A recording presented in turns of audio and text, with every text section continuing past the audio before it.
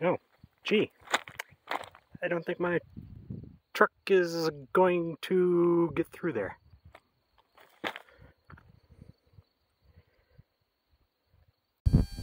I'm in the middle of nowhere, central Nevada, looking for an abandoned mining camp. Come along with me as I show you this fascinating place.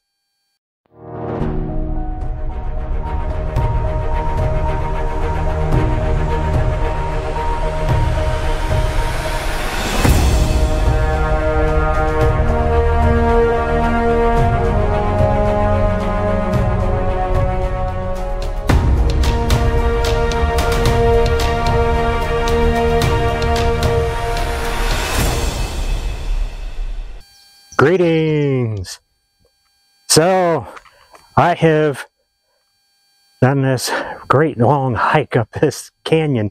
The road was washed out, and there was no way. So I had to do a nice little hike, but for any of you that have noticed my belly, I can use a hike anyway. But I've made it up to this mining camp. There's a little bit left up here. The buildings that are here are intact because it wasn't really that long ago that people were actually living here. And so it does look pretty good right now. So I'm going to take a walk around here, get some pictures and some video, and show you around this place. Yeah, some of you may be thinking, oh, that doesn't look that bad. It does look like somebody did try to go around it, and they didn't get very far, or maybe a couple hundred extra yards. As you'll see further along, it does get worse. The geology of this canyon is mostly volcanic basalt, and erosion has made these interesting basalt towers.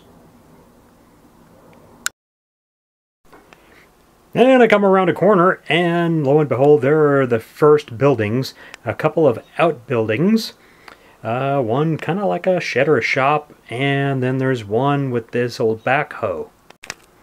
Then come across this old RV, looks like it's from the late 1970s, early 80s, and then the first house that I see, and it looks to date to the mid-20th century.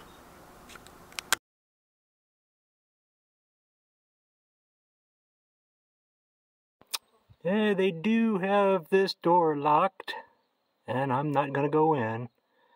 But I can see through the window here and see it's a typical home from the time period.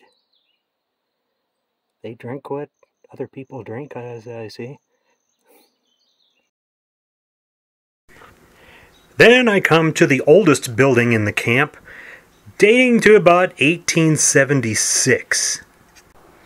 So this mining camp was occupied for well over 100 years, which is very unusual.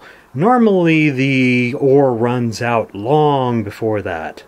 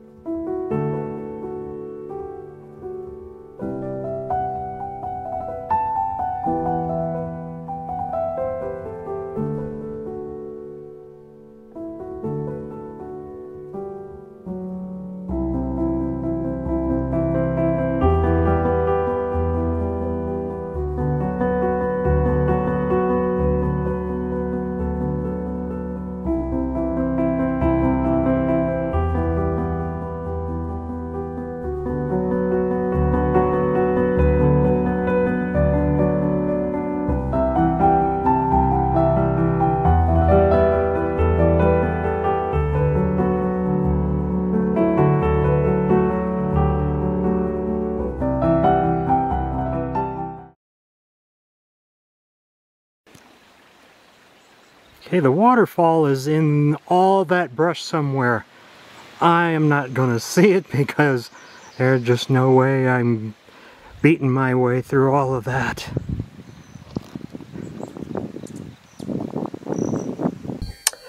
So that's it for Marble Falls Canyon. Some pretty nice stuff up here. And since the road's just completely wiped out, There's no way anybody's coming up here unless they're doing a hike like I did. And that usually helps to protect these old mining camps when you can't drive to them anymore.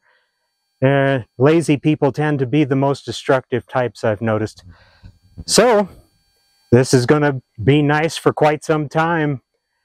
So, until next time, take care.